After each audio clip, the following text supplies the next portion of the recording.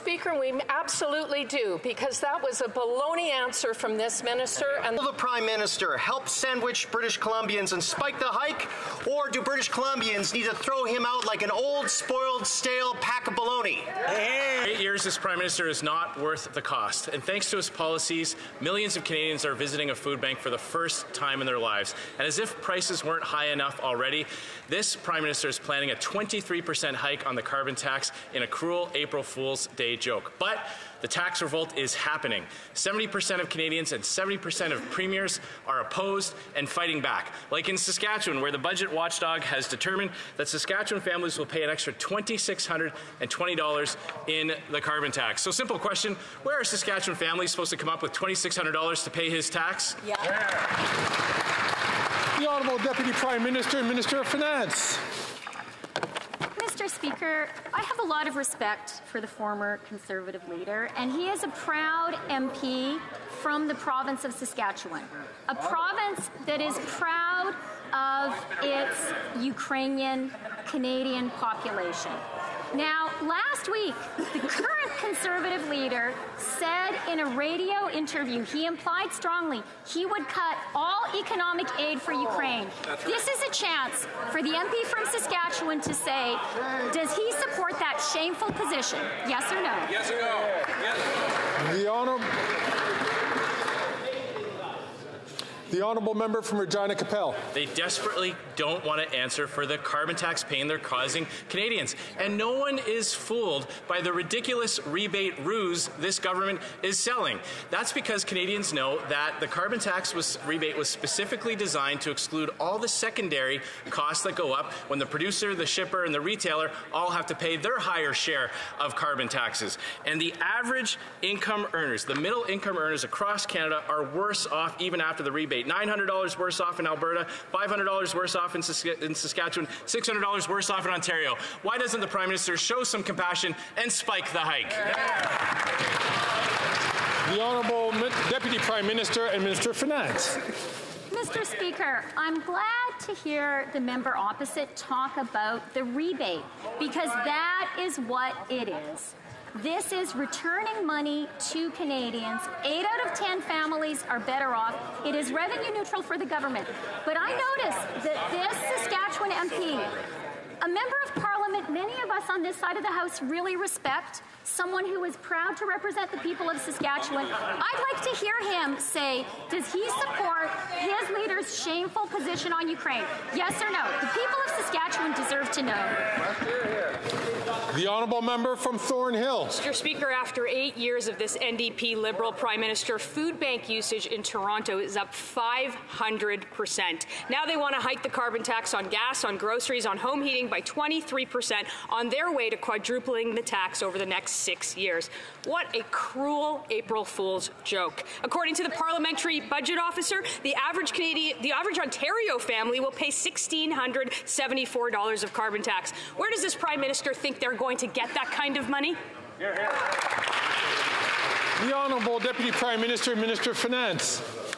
Mr. Speaker, Canadians can see through these Conservatives, and they know that the only thing these Conservatives know how to do is cut, cut, cut, and the people who suffer the most are the most vulnerable. They want to cut the Canada Child Benefit. They do not support dental care, which is helping the most vulnerable among us.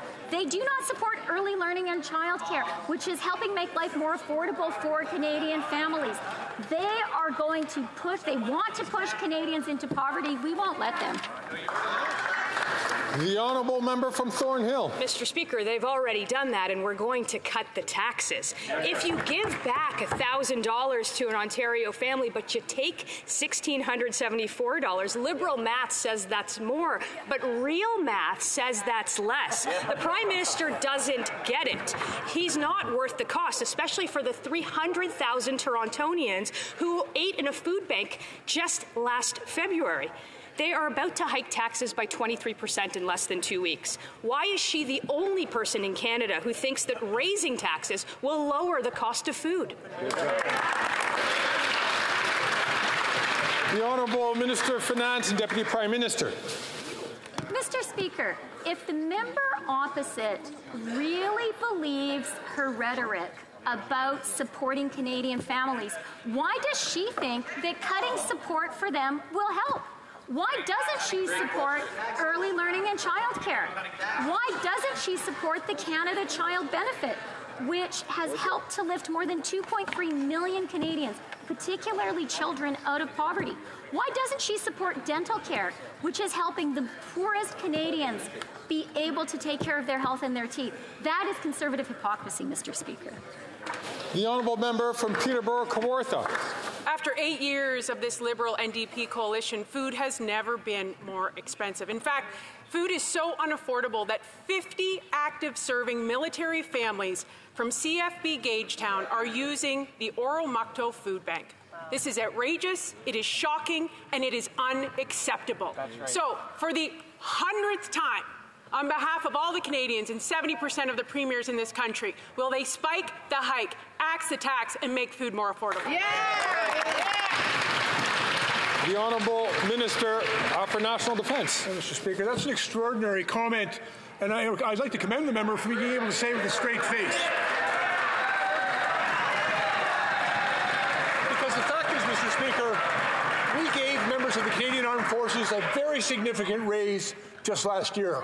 And when it came before this House to vote for the money for that raise, every single Conservative on that side of the House voted against it. Shame. Mr. Speaker, perhaps they should scrap the crap.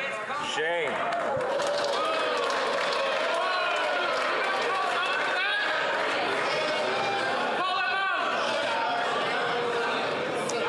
I'm going to ask members to be very judicious in their use of words and to making sure, and I'll ask the Honourable Minister to be very judicious in his choice of words. The Honourable Member from Peterborough-Kawartha. Mr. Speaker, that's exactly the lack of classy response I would expect from a Liberal member. And the reality is he doesn't know what's going on because clearly he doesn't listen. These are 50 real families accessing a food bank under that Prime Minister's watch. $700 more in groceries a year for Canadian families. Low-income families are most impacted. 1 million more users of food banks this year. Students, seniors, low-income families. Right. Those are the facts. That's what we will keep fighting for. Spike the hike, axe the tax. Yeah. The Honourable Minister of National Defence. Mr. Speaker, many people in this House profess to support members of the Canadian Armed Forces, and yet when it came time to put your money where your mouth is, they weren't there. When it came time to vote for a pay raise for members of the Canadian Armed Forces, every single one of them voted against it. Mr. Speaker, that's the height of hypocrisy. Shame. In British Columbia, the carbon tax is going up 23% on April 1st. After 8 years of this NDP Liberal government, middle-income families are depending on food banks. They receive absolutely nothing. No federal tax rebate, no provincial tax credit. But they do get higher prices for food, gas, and heating. 7 of 10 premiers are demanding the Prime Minister spike the hike, but the NDP Premier of BC is cheering it on. Will the Prime Minister stop the suffering and authorize Premier Eby to spike the hike on April 1st?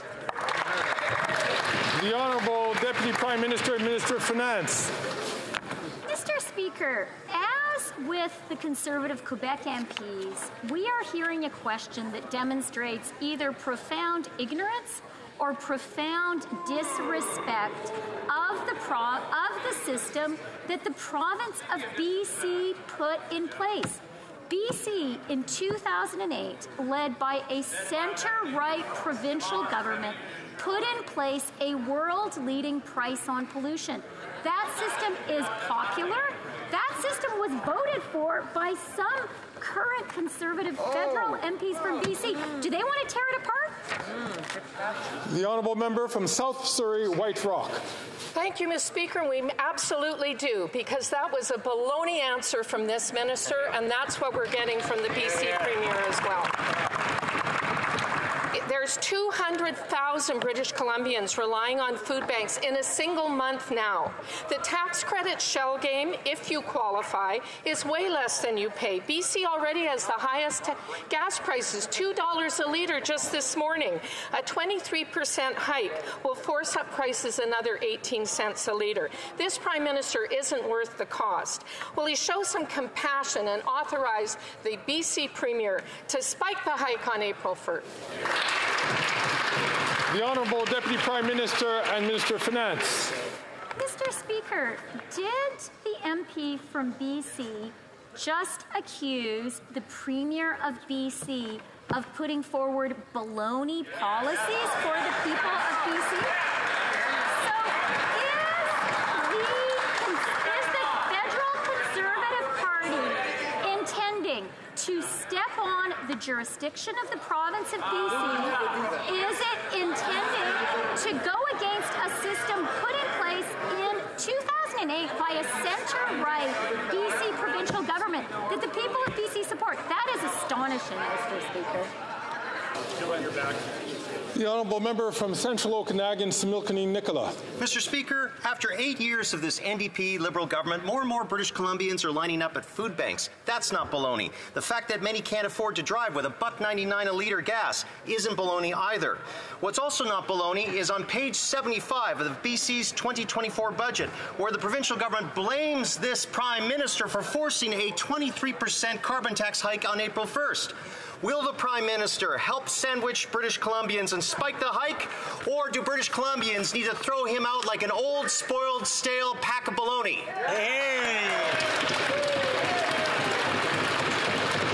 The Honourable Deputy Prime Minister and Minister of Finance.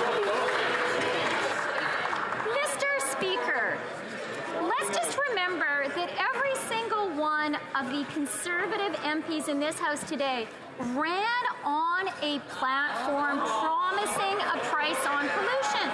And let's just remember that the BC caucus of that party includes MPs who, when they were in the provincial legislature, voted for British Columbia's current world-leading price on pollution. So Canadians and the people of BC have to ask themselves, do they even know what they campaigned on and what they voted for?